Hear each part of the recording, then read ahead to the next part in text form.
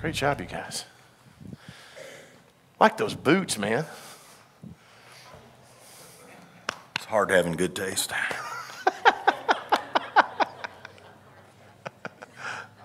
Welcome to Woodlawn, everyone. Good to have you with us. Good to see you. See some new faces, some friendly faces, and everybody else, you know. So it's nice to see you guys. I want to tell you a story. It was 1940, okay, in Amsterdam. There was a man, he was a watchmaker, Dutch watchmaker, and the Nazis have moved into the Netherlands, and he desires to try and help his neighbors. So while everybody else is scattering and moving out, this man does what he can to take food that he had stored up and make sure that his neighbors are fed, and little by little, they try to help out. Some of the folks who were displaced from their houses come in and start living in the watch store where he sells these Dutch-made watches. He had a daughter named Corrine, and Corrine stood and watched as her dad took care of people. She had gone through a failed relationship. She had had the death of a younger sibling, and so she's back living with her dad now as an adult. And in 1940, in Europe, there were some things going on, right? You have lots of stuff going on with the Second World War. As the Nazis came into the Netherlands, this family kind of stood tried and true of trying to be faithful to the Lord and to be faithful to his calling in their life. Every day they had a challenge. The challenge was, are they going to look the other way and just join up with the Nazi perspective, or, and by doing so, save their own lives and get rid of their own risk, or are they going to in some way stand against the Nazi forces? Now, they were not warriors. They were not battle ready. They were not going to stand against in a formal, physical way. But this family had some decisions to make about how they might try and do something good in the midst of this very, very bad moment. And so little by little, what Corrine decided to do was that she decided to help people that would be targeted by the Nazis. She helped people who dealt with mental illness, those who were struggling with physical ailments. She dealt with helping those who were Jewish because of the fact that obviously they were being targeted. And later in the day, I'm going to tell you a little bit more about Miss Corrine. But the idea here is this. She was put in a situation where the ethical issue for her is telling the truth and getting people killed the right thing to do, or is telling a lie and saving people's lives the right thing to do? And that is the challenge that our anti-hero that we're going to read about in the scriptures dealt with specifically as well today. It's good to have you with us here at Woodlawn. Let's pray and we'll get started with the day. Lord, we trust you and we need you. Lord, I ask that you would help today as I communicate this story that's in your word. A beautiful story, a story that doesn't probably get anywhere near as much press as it should. I pray that I would do a good job of sharing the story today. Lord, I also ask that our ears would be wide open. The truth is, Lord, I don't have much to say, but you have lots to say. And so, Lord, our hope and desire is that our ears would be open far beyond listening to what Pastor Brad says, but that our ears would be open to hear what your Spirit says to us today. That you would empower us, that you would strengthen us, that you would give us the right outlook on life, that you would show us the right choices to make, the right relationships to have, and the right ways to progress. Lord, we trust you. And in all things, we look forward to all that you're going to do in our lives, Lord. In your name we pray. Amen. The anti-hero today is a woman named Rahab. Now, Rahab's a very interesting character. Some things, for instance, that you might not know. Rahab ends up being King David's great-grandmother. Rahab ends up being in the lineage of Jesus in the book of Matthew. The other thing you need to understand is that Rahab, called in the 11th chapter of Hebrews a hero of our faith, was a prostitute. That's Rahab's story. Today, what you're going to see is the interaction in a world where Rahab is in a tough place. She has a hard decision to make. She's challenged by both good and evil. She lives in a place that is well known for the evil there. She sees an opportunity to escape, but also take her family and her loved ones with her. And she ultimately sees an opportunity to basically make a choice that puts her on the right side of what is right. And it's a really great story. It starts out in the book of Joshua. If you've got your Bibles, you want to open up to chapter 1 of Joshua. I want to give you a little background on Joshua. Just an interesting thought here. Joshua is the Hebrew word Yeshua. Okay? Sounds like Joshua, doesn't it? When you translate Yeshua into Greek, you get Iesus. Iesus is the name by which Jesus went. But historically, it's the same name as Joshua. We had a young man that lived with us, 79 for a little while, and his name was Joshua. And if you called him Josh, it would bother him. He was like, no, my name's not Josh, my name's Joshua. And I would say, what's the difference? And he says, a Josh is a joke, but Joshua is the name of our Lord and Savior. And I'm like, all right, I will not call you Josh anymore. That's pretty solid. I think his mama had driven that into his mind from early age. I'm like, all right, I'm willing to go with that. This Joshua that wrote the book of Joshua is from the Old Testament. He is one of the followers of Moses who was being helped to lead them out of the promised land. Moses dies, as I'm about to read to you, and God puts Joshua in charge of the very final steps of taking the people of God into the promised land. Now, if you will, allow your imagination just for a moment to think about what it's got to feel like as an Israelite right now. You've spent 40 years in the desert. 40 years ago, your ancestors, quite possibly your parents, maybe your grandparents, came out of Egypt, and you've heard the story of the greatness of God. How if God's people are on this side of the river and God wants them on that side of the river, God can part the waters and move them across. And not only that, if the enemies of God are coming after his people, God can crash that water back in and destroy that army. That's the God that we serve. That's the God. And yet, for the last 40 years, we've been wandering around in this patch of woods, in this desert, in all these areas. We've been eating food from the sky. We've been following pillars of fire. It just feels like life has not been the same as the promises that we've heard of times past. But things are about to change.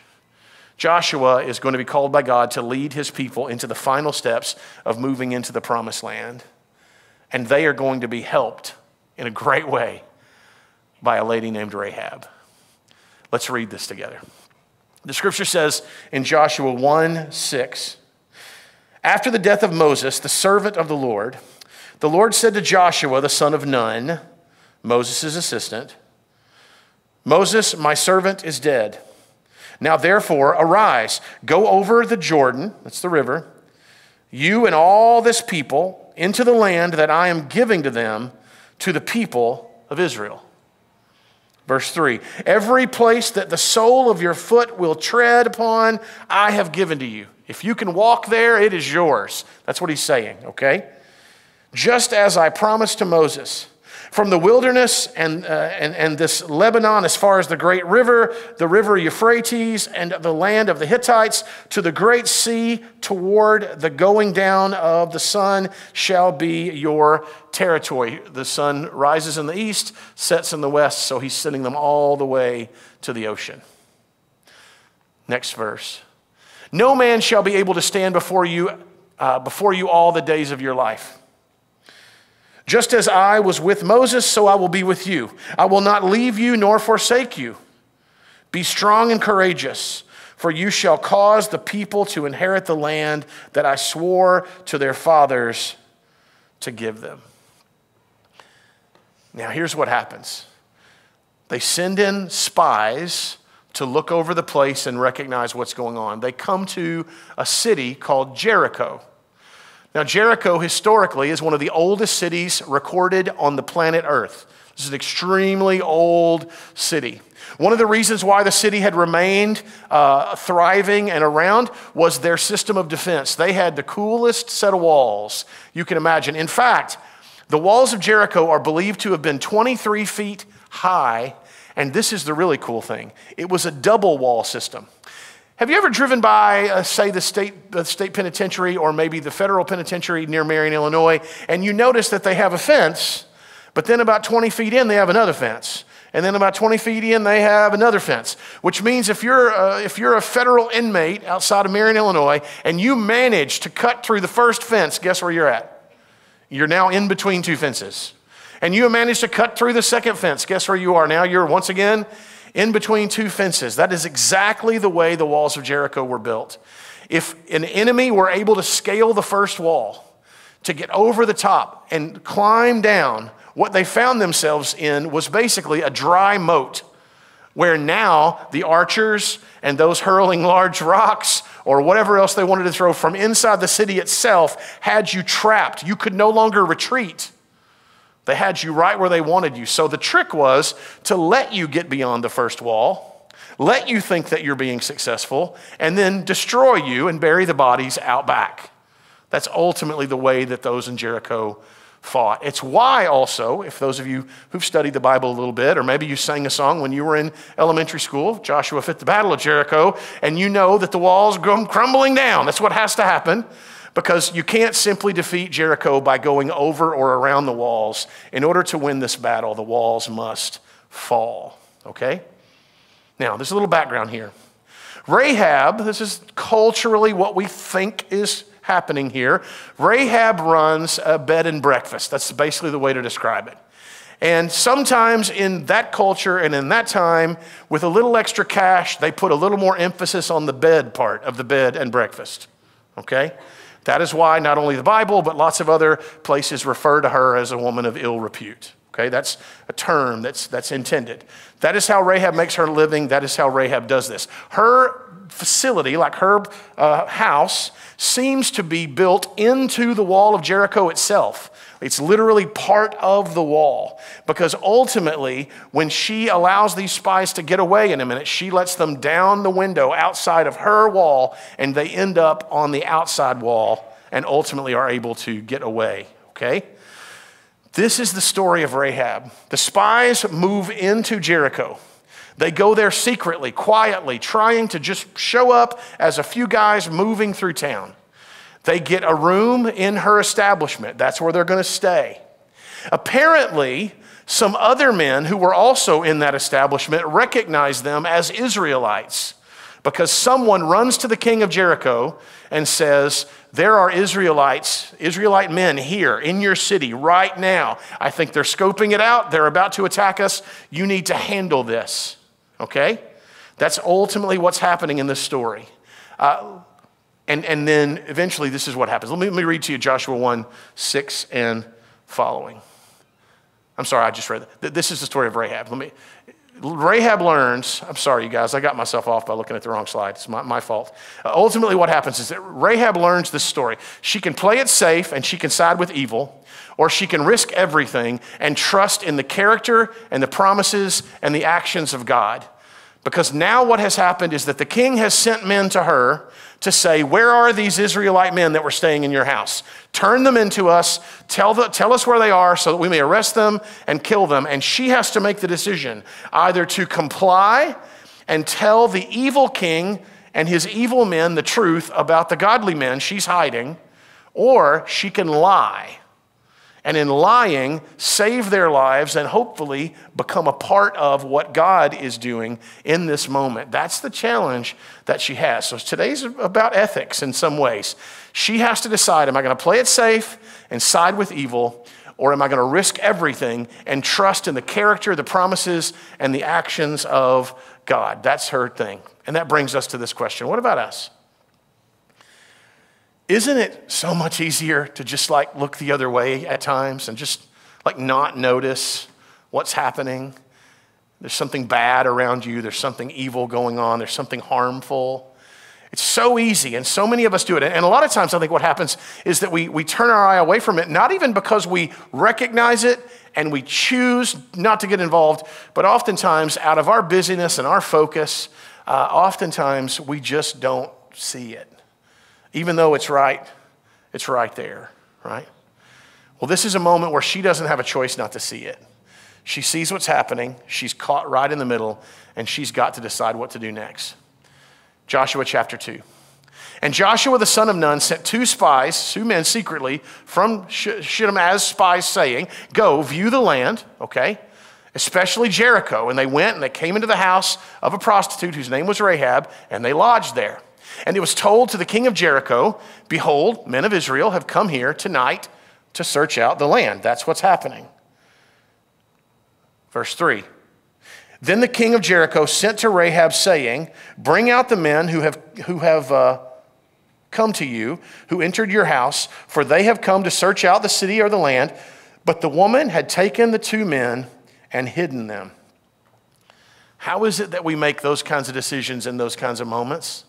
Well, the reality is Rahab's faith in God was stronger than her faith in the walls around her.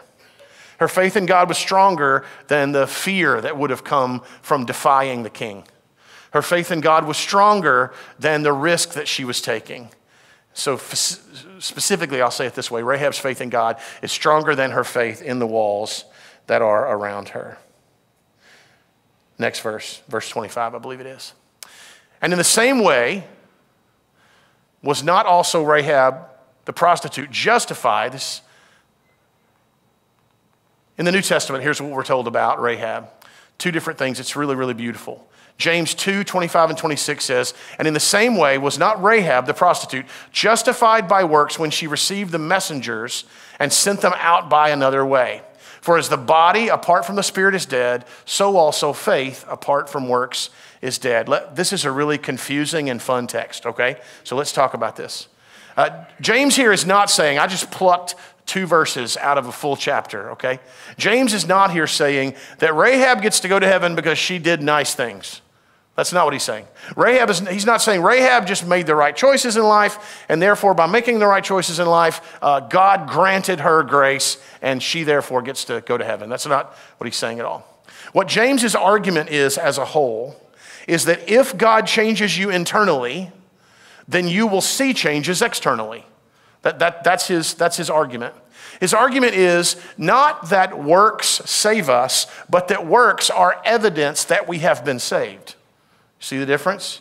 So we don't work for our salvation. We serve and work from our salvation. That's the reality here. And Rahab is lifted up by James as an example of that. See what God had already done inside of her? Think about this. What kind of inner strength and inner security and inner focus would a person have to be living inside of the most fortified city on the planet, and the leader, the king of that city, gives you a direct command? In their world, she would have sociologically been very low on the totem pole, so to speak, and she has the courage to defy that man and stand with the power of God. I want to just throw this out there for a second. I don't think there's a human being on the planet with that kind of courage apart from the courage of God. I don't think there's a human being on the planet that just in and of themselves has such goodness that they will risk all those things without the strength and power that comes from God driving that force. This is why we have to be reborn internally before we will act reborn externally. In the book of Hebrews, chapter 11, this is known as the Hall of Fame of Faith.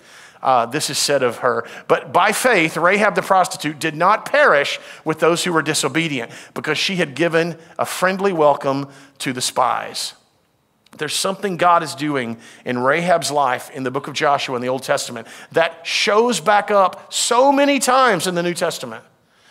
This is fantastic. Rahab's name shows up along this list. People like Abraham, Jacob, Moses are listed in Hebrews 11. These are the kinds of people who the writer of Hebrews lays out as examples for our faith. And Rahab makes the list. I love that. I think that's just such a beautiful thing. Let's keep going. Joshua 2, 8 through 13 says this. Before the men lay down, she came up to them on the roof, and she said to them, I know that the Lord has given you this land. Now, where does that come from? Like, how did she know that? I know that the Lord has given you this land. We don't have any record of them telling her that. And even if they had told her, why in the world would she believe two men who are from another tribe of people who live in another world that she doesn't even know? I'm telling you that the Lord has told Rahab this is about to happen. Before the men lay down, she came up to them on the roof and she said to them, I know that the Lord has given you the land and that the fear of you has fallen upon us. In other words, my people are scared to death because of what your people, by the power of your God, can do to us. And that all the inhabitants of the land will melt away before you. That's what she says confidently. We have no chance. I don't want anything to do with fighting against you because the God, your God, my God, she would say, is guiding this, and we know it's true. For we have heard how the Lord dried up the water of the Red Sea before you when you came out of Egypt, and what you did to the two kings of the Amorites who were beyond the Jordan, to Sihon and Og, whom you devoted to destruction. That's a pretty strong phrase too, by the way, devoted to destruction. Like, that's fighting till the end, man, it's over. I love this about Rahab. This is a really good, people could read across this because somebody might go, wait a second, Rahab didn't go to church. Rahab didn't go to church very regularly. Do you know what Rahab was doing? Rahab's making some bad decisions here. Rahab has got some skeletons in the closet. Rahab would not have fit in my women's Bible study at all. Like Rahab, I'm just not sure about Rahab. Listen to this. As soon as we heard it, okay, Joshua says, our hearts melted, and there was no spirit left in any man because of you. And she says that to them. And she says, for the Lord your God, he is God in the heavens, above and on the earth beneath. We hear Rahab's public profession right there. She has now professed publicly to them faith in the real, true one God. And we see God working through and in her in all these moments. Joshua 2:8 says, verse 12 says, but now then, please swear to me by the Lord, she's still talking, that as I have dealt kindly with you, you also will deal kindly with my father's house and give me a sure sign that you will save alive my father and mother, my brothers and sisters, and all whom belong to them, to deliver our lives from death. Can we talk about this for a second? This is an intentional rabbit we're going to chase.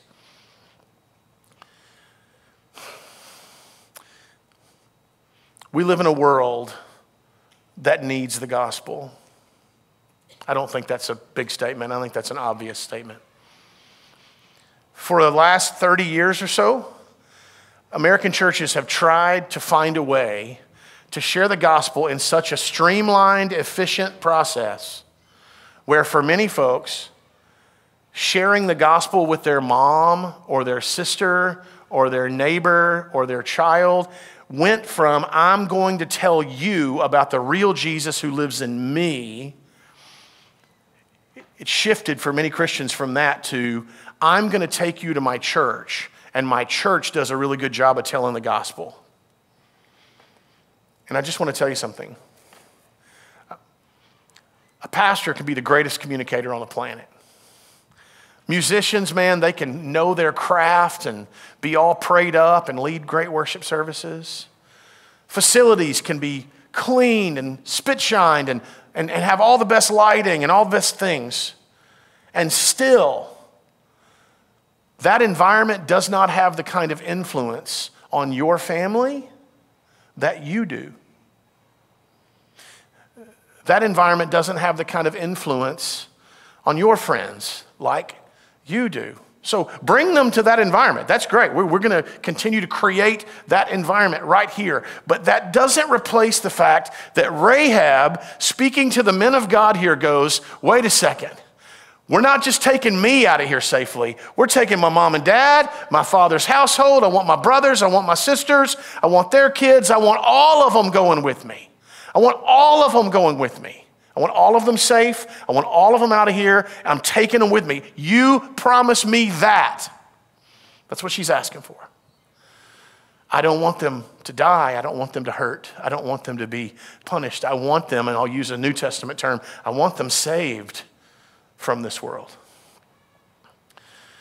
You see, Rahab's faith is not in the men that she's helping, but in the God that they serve.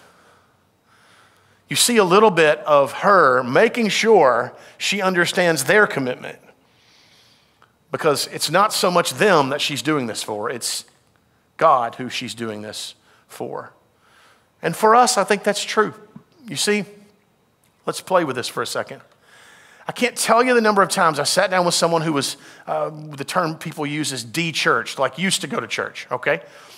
Sitting down, here's what they go, here's what they say. I don't think I've ever had someone go, I was walking with the Lord faithfully, and he failed me. Like God let me down. Like I prayed and he told me he'd do something and he didn't, and I no longer trust God because God failed me. That's not the story people tell. The story people tell is this. I was going to church and I was in this class and there was this person teaching and they were great, but then one night I went to a bar and that guy had too much to drink. And I just couldn't go to church where there's hypocrites. Or, I was going to this thing where I was going to help cook, and I'm a very good cook, and I got there, and somebody else was in charge of cooking, and they didn't let me cook, and I got my feelings hurt, and so I don't want to go back. Or I could make this stuff up over and over, but you guys have heard these kinds of stories. Here's what I'm getting at. Rahab could have simply looked at the people in the room with her, and her level of faith is going to go way down. But Rahab's faith is not in the people.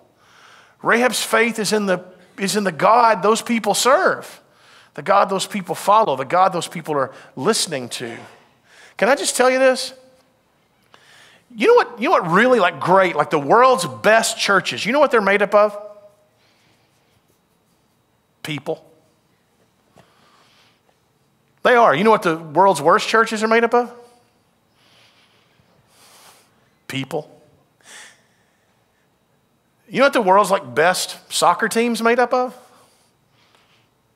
People. But in that world, the devotion is soccer. Nothing wrong with soccer. Not picking on soccer.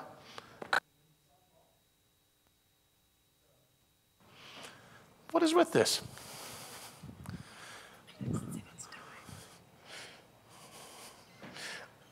Hey, Jody, I need one less A.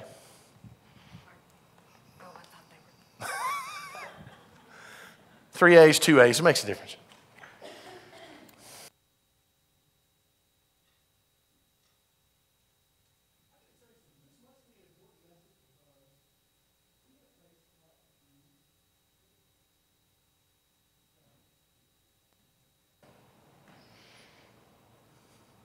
We good now? Yeah. I don't know. I'm not the guy to always say the devil's in the technology or something like that, but every now and then there's just a reason why there's lots of things getting in the way. I don't know what that is today, but let me do this. Let's pray together and I'll get my mind back in the right place. Lord, I trust you and I need you. Help me focus. Help me communicate well today. In your name we pray. Amen. Once again, her statement is this. And as soon as we heard it, our hearts melted, and there was no spirit left in any men because of you. She's talking about how scared the people of the city are. She says, for the Lord your God, he is God in the heavens above and on the earth beneath. This is where her faith lies. So I have a question for you. Despite your own past doubts and disobedience, have you confessed your faith to God? Let me just get real serious here. It's great to find a church, and our church is growing, and we're seeing new people real often, and had 4 new folks join the church last week, and so lots of good things happening. So it's one thing to go, I love this church, and I want you to love this church, and I hope you love this church, but listen, this church in and of itself doesn't get anybody to heaven. This church in and of itself doesn't make those things happen. It's Christ who does. And so my job can't be to make it to where you simply love being a part of this church. My role and the role of all leaders here has to be that we're helping people know Christ. and to not just know about him, not just know things concerning him, but to know him and to put our trust, our faith in him, so that no matter what we face and no matter where we're going, he is the one guiding and directing us, and we can trust him and we can move forward. So friends, today, if you've not put your faith in Christ, please don't walk out of this room later without it. Even right now, if you would say, Jesus, I trust you, I love you, please save me, please change my life. Take this heart of stone and make it a heart of flesh. Like give me a new heart, Lord. My favorite part of the Rahab story is that when she decides to finally help out these men of God, the spies that had come to town, here's the way she does it. She tells the king's men to go in one direction, and then she sends them in the other direction. That's basically what she does. And she lets them down the wall outside of a window from her establishment, and they climb down that rope. And now, with her still up in the window and them down on the ground, she says again, I want you to make sure you take care of my people. And I want you to do this. And they said, well, take that red rope, that red cord, and hang it out of your window. And any warrior coming here will know that that's your place. That red cord is your place. Now, it's just a red rope, y'all. It's just a red strand. It's just a red rope. That's all it is. But metaphorically, that red rope has begun to be thought of as a lot of things for a lot of people. Like, what is it that you trust to hold on to you even when you are when you feel distant? What is it that tethers you to the Lord? What is it that keeps you tied to him, keeps you connected to him? I think it's intriguing that it's red. And I know that on the one hand, you probably got red light district kind of thoughts going on there. But the fact that this is a red rope reminds me of the blood of Christ. That holds us tight. When someone looks at my life or your life and says, why should they be treated well by God? It's not, well, look what she does and look what he did. And it's look at the blood of Christ on their life. Look at the blood of Christ, this red cord that holds us tight to him.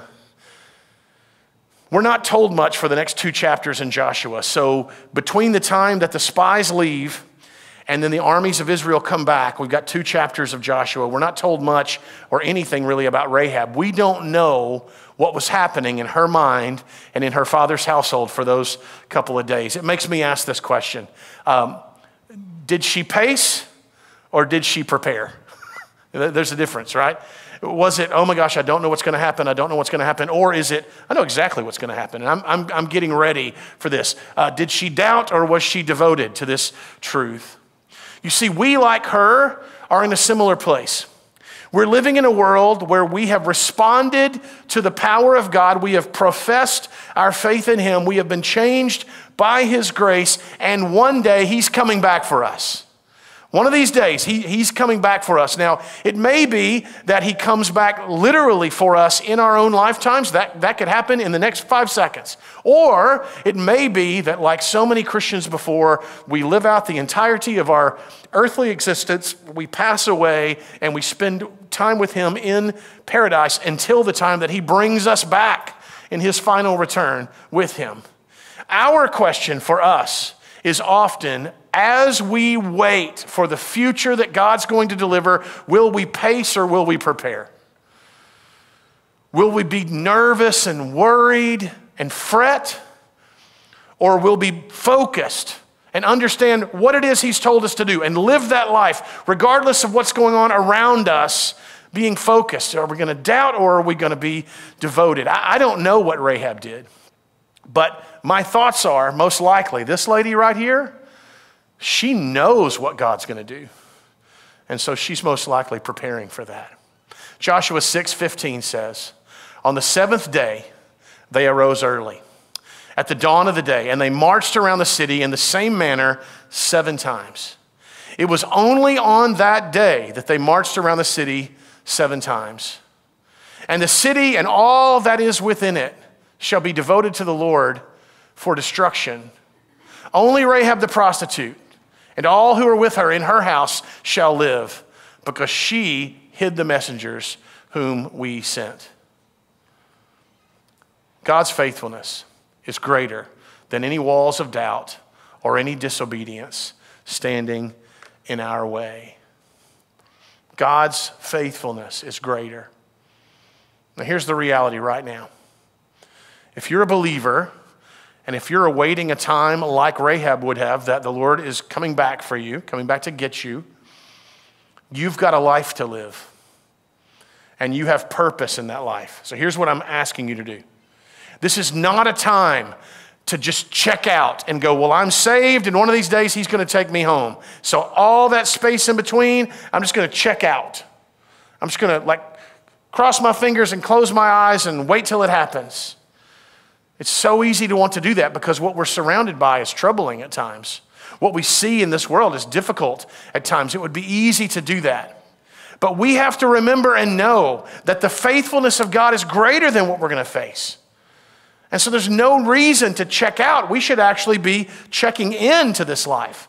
Live this life and give it purpose and make it matter so that we have the opportunity, like Rahab did, to take our parents and our kids and our siblings and our friends and our neighbors and our coworkers. We want them all to go with us. So what can we do to help make that happen? We trust in God's faithfulness and we live a life that engages the world around us with the gospel.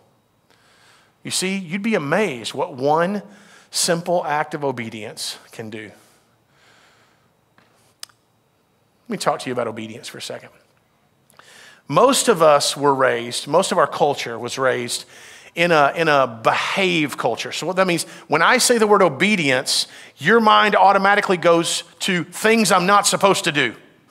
Like obedience means don't do this, don't do that, don't do that other thing. But for today's sake, that's not what I'm talking about. I'm not saying obedience as in make sure that you live a spotless, glossy, white, clean life. That's not bad advice, but that's not what I'm talking about right now.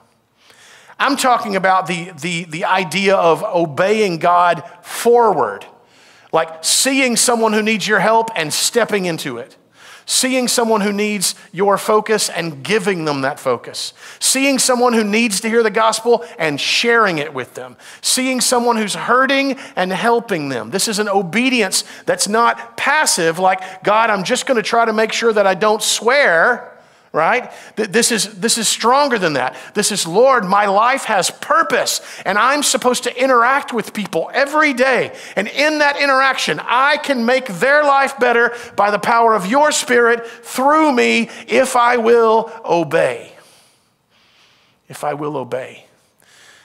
You'd be amazed what one simple act of obedience. One time I was walking through South Livingston Elementary School. It's the school that one of the schools that Stephanie works with, and it's where our kids went to elementary school. I can't remember exactly why I was there. I think there was some sort of like a science fair or something. The kids were preparing a little thing they were going to show people, okay? And I was there with Jackson, actually, who was doing his thing. There was a little girl about his age, and she was carrying way too much for one kid to carry. She had her entire presentation, like all of it under both of her arms, and just trying, and she couldn't see. She's walking with stuff in front of her face, and she trips and falls, and it spills all over the floor. Now, this isn't a very full school. There are people everywhere. So now her stuff's getting stepped on. People are walking around. And I just happened to be there. Like, I just happened to be there. I just happened to be in the right moment at the right time. I did what I think any parent would do. I got down on my knees and I helped her start picking it up. There's no great goodness in that. There's just normal, decent behavior, right? I got it all together with her and we picked it all back up, and she looked me dead in the eye and she was crying because her mom and dad didn't come to help her do this presentation. There had been no adult involved in anything happening here. And I said, what do you need to do with this stuff? And she said, I need to get it to my room. And so we gathered it up, and she and I together, which is how it should have been, an adult and a kid together could carry it all. We took it to her room, and we started to set it up.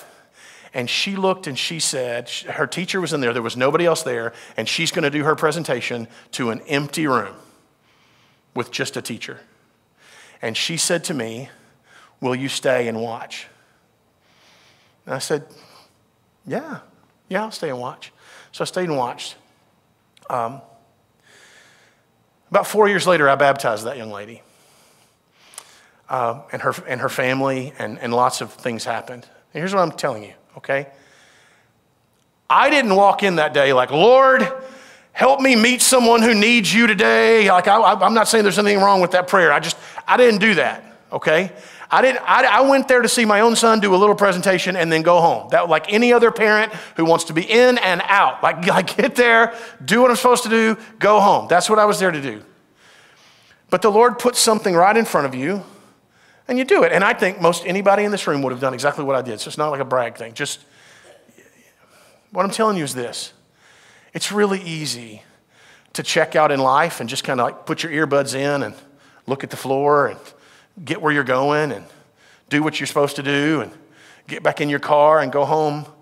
I say that because I know that when I was on my knees helping this little girl, there were parents with their own kids everywhere. Everybody doing their own thing, taking care of their own responsibilities, getting their accomplishments done. And it doesn't take much for us to just be willing to see the opportunity for one simple act of obedience and how God can use that to change somebody's life. It really doesn't take much to just make ourselves more aware of what's happening around us in the same way that Rahab helps these men. Joshua 6:18 says, but you, keep yourselves from the things devoted to destruction, lest when you have devoted them to, you take any of the devoted things and make the camp of Israel a thing of destruction. In other words, you're leaving this culture, you're leaving this world, and you're leaving it behind. Do not bring it with you, okay? Do not bring it with you. We don't want to bring trouble into Israel. We're keeping that safe. But all the silver and all the gold and every vessel of bronze and iron are holy to the Lord. They shall go into the treasury of the Lord. So the people shouted, and the trumpets were blown. As soon as the people heard and the sound of the trumpet, the people shouted a great shout, and the wall fell down flat, so that the people went up into the city, every man straight before him, and they captured the city.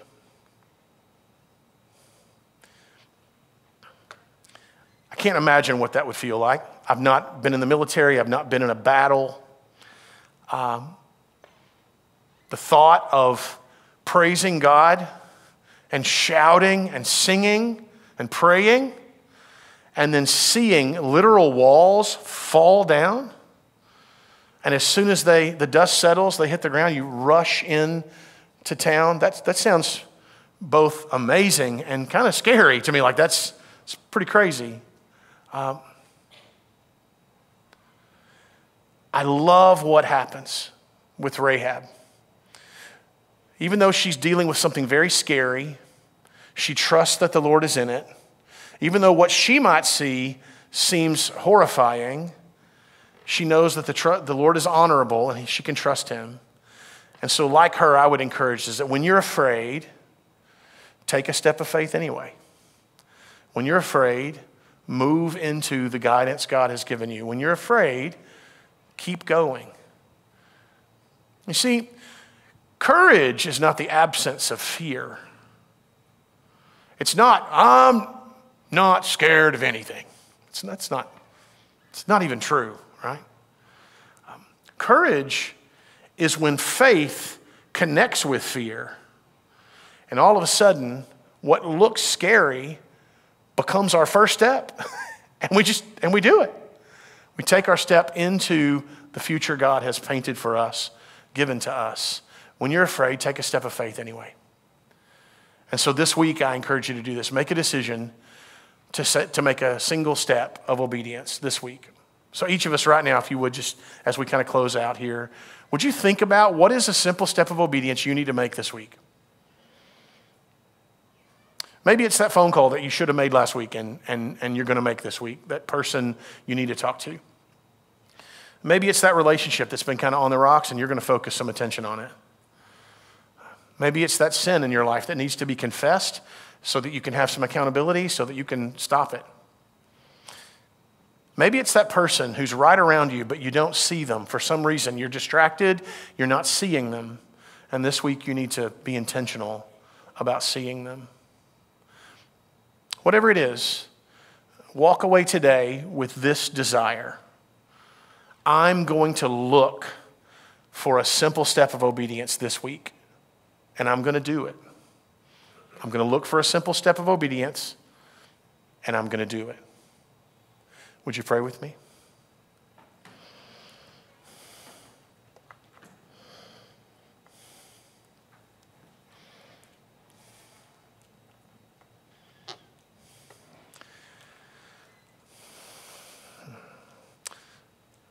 Lord, I trust your voice to speak. Mine was not great today. I caught myself getting distracted and slide in the wrong place and things like that didn't help. But Lord, this isn't about what I have to say. It's about what you have to say. And so I ask, Lord, that you would speak to us. I'm so encouraged by the story of Rahab. It shows us, Lord, that no matter where someone comes from, they can come to you. It shows us that our greatest failures do not have to be our defining realities. We can be more than what we have been. Lord, I thank you that in history, Rahab is not known as just a prostitute. Rahab is known as a woman of faith and a member of the lineage of both King David and King Jesus. Thank you for her example today. May we take it. Eyes open, awareness there, so that we can see those simple steps of obedience and that our faith can move from just an internal thing to an external thing, where our faith is actually guiding our works. Lord, we trust you with this. In your name we pray. Amen. Would you stand with me as we sing and worship the Lord? If you need private time with the Lord, I encourage you to come forward and kneel. If you'd like to pray with somebody, then head to the back room and there'll be somebody there to pray with you. Let's worship him.